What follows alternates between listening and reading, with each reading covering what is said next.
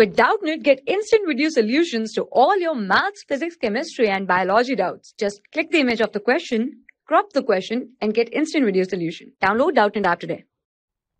Hello everyone, let's start this question.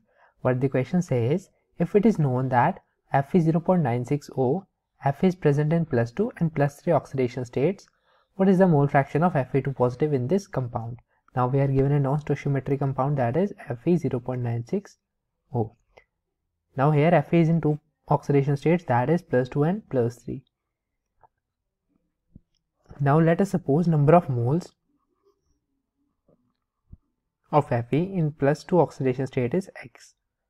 Then number of moles in +3 oxidation state will be 0.96 minus X, because in this compound we know that Fe are 0.96 mole total. So let us balance the charge. It will be 2 into X plus 3 into 0.96 minus X minus the oxidation state of O is -2 as always, and is equals to 0 because it is neutral compound. Now on solving this we will get 2x plus 3 into 0.96 minus 3x minus 2 is equals to 0.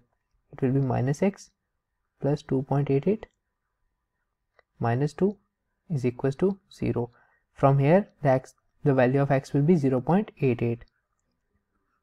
Now, which means there are 0.88 number of moles of Fe2 positive.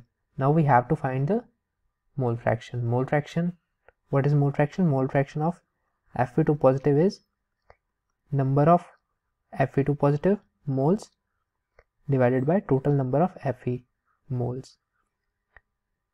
So it will be 0.88 and we were given the total number of moles as 0.96. Now the ratio comes as 11/12, or we can say 0.91.